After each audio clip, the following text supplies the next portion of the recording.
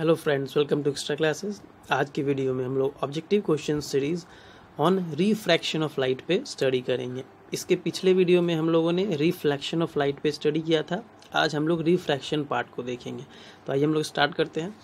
पहला क्वेश्चन हमारा है, when a ray of light travel from rarer medium to denser medium it, पहले है ऑप्शन में it bends towards normal, B में है गोज अवे फ्रॉम नॉर्मल, सी में है गोज स्ट्रेट, डी में है रिफ्लेक्टेड बैक। तो इसमें आपसे पूछा जा रहा है कि अगर लाइट एक मीडियम से दूसरे मीडियम में ट्रैवल कर रहा है तो इनमें से क्या चेंजेज हो सकता है। ठीक है, तो पहले मैं आपको रिफ्रैक्शन के बारे में बताता हूँ। रिफ्रैक्शन बेसिकली होता क्या है, अगर लाइट एक मीडियम से दूसरे मीडियम में ट्रैवल कर रहा है, ठीक है, तो ट्रैवल करने के बाद उसके डायरेक्शन में क्या चेंजेज आ रहा है, कहाँ पे डिफ्लेक्शन कुछ हो रहा है कि नहीं हो रहा है, इसी फेनोमेना को हम लोग रिफ्रैक्शन बोलते हैं।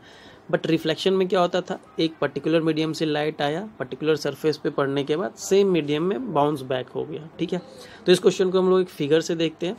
ये हमारे पास एक फिगर है, इसमें आपका ऊपर का जो है एयर मीडियम है और नीचे का ग्लास मीडियम है।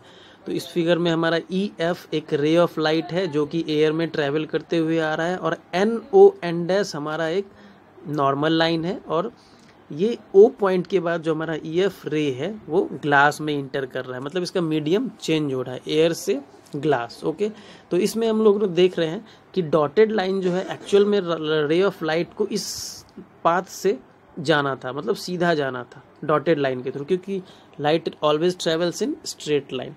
लेकिन यहाँ पे मीडियम चेंज होने के कारण क्या हो रहा है, ये जो लाइट है हमारा ये डिफ्लेक्ट हो जा रहा है NO एंड डैश के साइड, मतलब नॉर्मल के साइड डिफ्लेक्ट हो जा रहा है, बेंड हो जा रहा है नॉर्मल के साइड। ठीक है, ऐसा क्यों हो रहा है, क्योंकि ग्लास का जो डेंसिटी है वो ज़्यादा होता है। डेंसिटी ज़्यादा होने से क्या होता है, उसके मॉलिक्यूल्स जो होते हैं टाइटली पैक्ड होते हैं, और लाइट को उतने स्पीड से ट्रैवल नहीं करने दिया जाता है जितने की एयर के स्पीड में वो ट्रैवल कर सकते हैं, एयर में जितना वो ट्रैवल कर सकते हैं। तो इसका स्पीड भी कम हो जाता है। एयर में 3 × 10⁸ मीटर पर सेकेंड होता है, लेकिन ग्लास में इसका स्पीड कम हो जाता है, 2 × 10⁸ मीटर पर सेकेंड हो जाता है। तो इसके कारण क्या होता है कि ये थोड़ा सा डिफ्लेक्ट हो जाता है, स्ट्रेट नहीं ट्रैवल कर पाता है। ठीक है, तो इसमें हमारा आंसर होगा ए, बेंड्स टुवर्ड्स नॉर्मल। ठीक है, हम लोग सेकंड क्वेश्चन देखते हैं। The optical instruments like camera, microscope, telescope works on which principle. तो हमारे पास जो कैमरा होता है, माइक्रोस्कोप होता है, टेलीस्कोप होता है, ये सब किस प्रिंसिपल पे वर्क करते हैं। पहला है reflection of light, B is refraction of light, C is dispersion and D is scattering. तो कैमरा, माइक्रोस्कोप, इसमें बेसिकली हम लोग लेंस यूज करते हैं, various lenses, combination of lens use करते हैं। माइक्रोस्कोप हम लोग छोटे से छोटे चीज़ को देखने के लिए यूज करते हैं। टेलीस्कोप से हम लोग डिस्टेंस ऑब्जेक्ट, एस्ट्रोनॉमिकल टेलीस्कोप से हम लोग स्टार, डिफरेंट प्लैनेट्स, मेट्रोइड्स, ये सब भी देखते हैं। ठीक है, तो इसमें हम लोग basically combination of lenses use करते हैं, और उस कॉम्बिनेशन कोई 60 डिग्री पे प्लेस्ड होता है, कोई 90 डिग्री पे होता है, कोई 45 डिग्री पे होता है।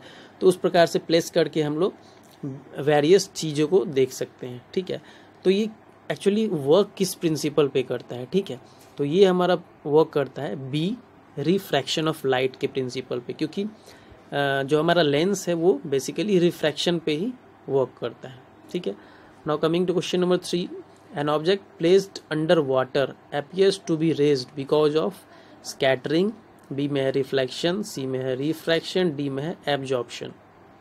तो आपने कभी देखा होगा स्विमिंग पूल वगैरह में आप गए होंगे, या फिर घर में भी ग्लास में अगर पानी आपने लिया होगा तो देखा होगा जो ग्लास का नीचे का पोर्शन है वो थोड़ा सा रेज्ड रहता है, ऊपर उठा रहता है। या फिर स्विमिंग पूल में आपने गया होगा तो वहाँ पे देखा होगा जो स्विमिंग पूल का नीचे, सबसे नीचे का पार्ट रहता है, वो लगता है कि ऊपर है थोड़ा सा। ठीक है, तो इसलिए लगता है क्योंकि एक्चुअली हो क्या रहा है, यहाँ पे भी चेंज ऑफ मीडियम हो रहा है। लाइट जो है वो एयर से ट्रैवल होके वाटर मीडियम में ट्रैवल हो रहा है, तो उससे क्या हो रहा है, लाइट का स्पीड थोड़ा स्लो हो जा रहा है, और लाइट के स्पीड के स्लो होने से जो अभी मैंने आपको बताया कि जो लाइट है वो बेंड्स टुवर्ड्स नॉर्मल हो जाएगा। तो उसके कारण क्या होता है, लगता है कि सरफेस थोड़ा सा उठा हुआ है। तो ये फेनोमेना होता है due to refraction of light.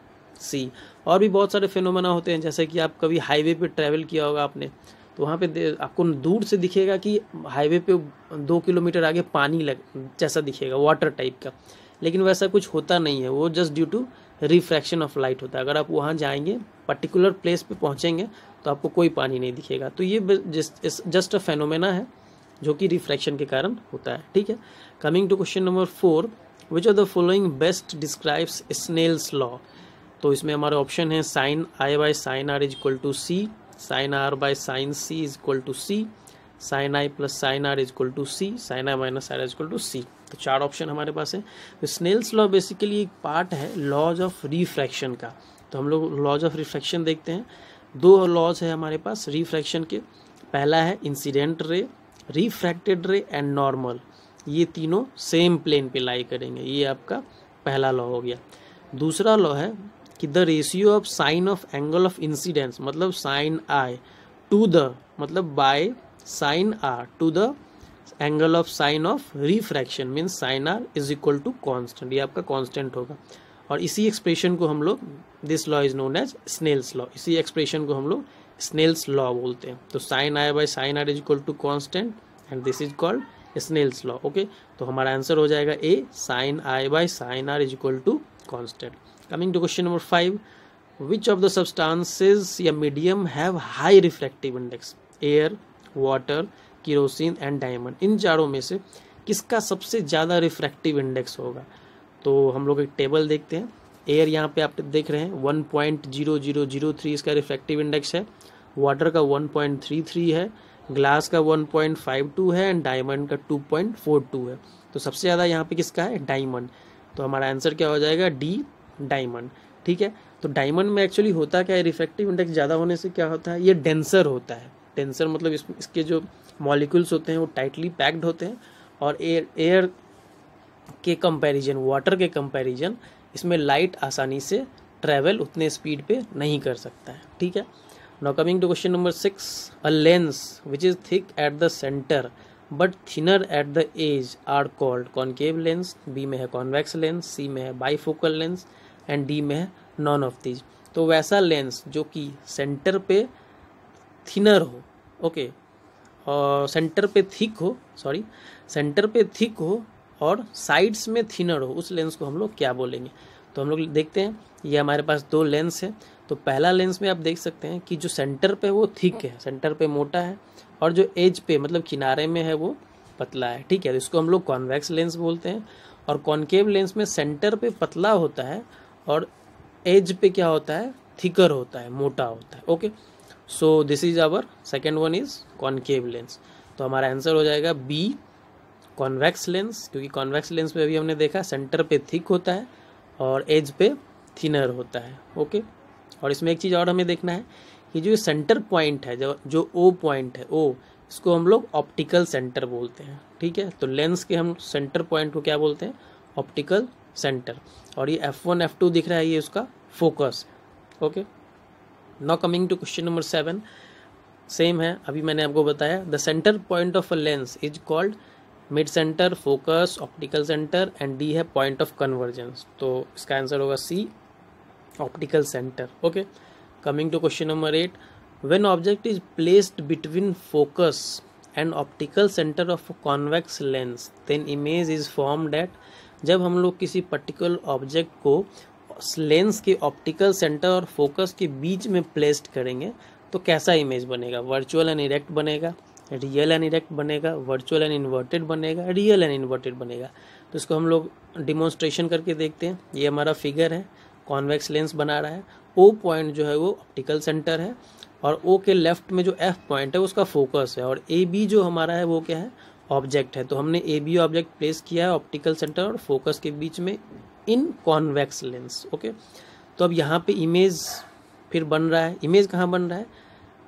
Image आप देख रहे हैं जो डॉटेड लाइन में है, यहाँ पे रिफ्लेक्शन हो रहा है। पहले केस में क्या हो रहा है कि रे ऑफ लाइट जा रहा है, उसके बाद लेंस से पास करके फोकस से ट्रैवल कर रहा है, और दूसरा है कि फोकस से पास करते हुए जा रहा है। तो ये इस साइड, राइट साइड में तो कभी मिल नहीं सकता है, तो इसलिए हम लोगों ने इसको डॉटेड लाइन से एक्सटेंड करके पीछे में इमेज बनाया है। तो ये इमेज कहाँ बनेगा? बिहाइंड द मिरर, मतलब इसमें कोई actual ray of light cut नहीं हो रहा है। तो जहाँ मैंने आपको प्रीवियस क्लासेस में बताया था कि जहाँ पे actual ray of light meet नहीं करता है वहाँ पे रियल इमेज नहीं बनता है।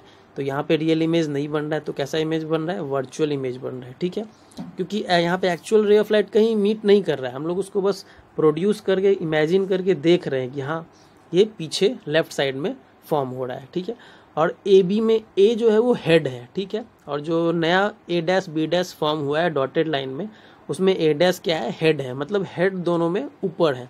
ऊपर का मतलब ये हुआ कि ये बिल्कुल सीधा है, ठीक है। तो इसका ऑप्शन हो जाएगा answer virtual and erect. Virtual इसलिए क्योंकि कहीं मिल नहीं रहा था, और इरेक्ट इसलिए मतलब सीधा, ठीक है। तो ये हमारा एक टेबल है बेसिकली। तो अभी हम लोगों ने सबसे लास्ट जो है between focus and optical centre, ये हमने देखा। तो इसमें वर्चुअल एंड इरेक्ट बना और इनलार्ज्ड बना, ठीक है। तो इसमें 5 केसेज और होते हैं। तो सभी केस में क्या होता है, रियल एंड इन्वर्टेड बनता है। रियल मतलब एक्चुअल में रे ऑफ लाइट कहीं पे कट करता है, और इन्वर्टेड बनता है मतलब सीधा बनता है। लेकिन ये एक केस ही है जिसमें वर्चुअल एंड इरेक्ट बनता है। तो हम लोग कहाँ कहाँ प्लेस कर सकते हैं, तो पहला तो प्लेस कर सकते हैं ऑब्जेक्ट को फोकस और ऑप्टिकल सेंटर के बीच में। दूसरा प्लेस करते हैं फोकस पे। तीसरा प्लेस करते हैं तीसरे केस में फोकस एंड टू फोकस के बीच में, मतलब सेंटर ऑफ कर्वेचर। उसके बाद फोर्थ में 2F पे प्लेस करते हैं। उसके बाद फिफ्थ में बियॉन्ड 2F करते हैं। सिक्स्थ में इन्फिनिटी पे मतलब 6 केस ये टोटल है। तो ये टेबल आप एक बार रिवाइज कर सकते हैं, तो आपको एग्जामिनेशंस में कोई प्रॉब्लम नहीं आएगा। इसमें बस इतना याद रखना है कि वर्चुअल एंड इरेक्ट सिर्फ पहले वाले केस में बनता है, और बाकी में रियल एंड इन्वर्टेड बनता है। ओके, तो इसका आंसर होगा ए, virtual and erect. Now coming to question number 9, what is the speed of light in glass medium. यहाँ पे पूछा जा रहा है, क्वेश्चन को जरूर पढ़िए पूरा। Speed of light in glass medium, तो ग्लास में स्पीड ऑफ लाइट कितना होता है, तो नॉर्मली हम लोग एयर में देखते हैं तो 3 × 10⁸ मीटर पर सेकेंड होता है। लेकिन ग्लास में स्पीड ऑफ लाइट कम हो जाता है। क्यों? क्योंकि ग्लास थोड़ा डेंसर होता है। डेंसर होने से उसमें लाइट का स्पीड कम हो जाता है, क्योंकि उसमें लाइट इजीली ट्रैवल नहीं कर पाता है, क्योंकि उसके मॉलिक्यूल्स टाइटली पैक्ड होते हैं। तो इसमें हमारा आंसर होगा बी, 2 × 10⁸ मीटर पर second. Now coming to last question, what is lens formula. तो एक मिरर फार्मूला होता है, मैंने आपको बताया था। तो लेंस फार्मूला भी इसी प्रकार से एक होता है। तो लेंस फार्मूला क्या होगा ये हम आपको बताना है। तो ए ऑप्शन है 1/b + 1/u = 1/f, 1/b - 1/u = 1/f, b + u = f, b - u = f। तो इसमें हमारा आंसर होगा b, 1/b - 1/u = 1/f। ये b हमारा आंसर होगा। और a जो है 1/b + 1/u = 1/f, ये हमारा मिरर फार्मूला है। ओके, तो अब आज के लिए इतना ही। Thank you for watching, have a nice day.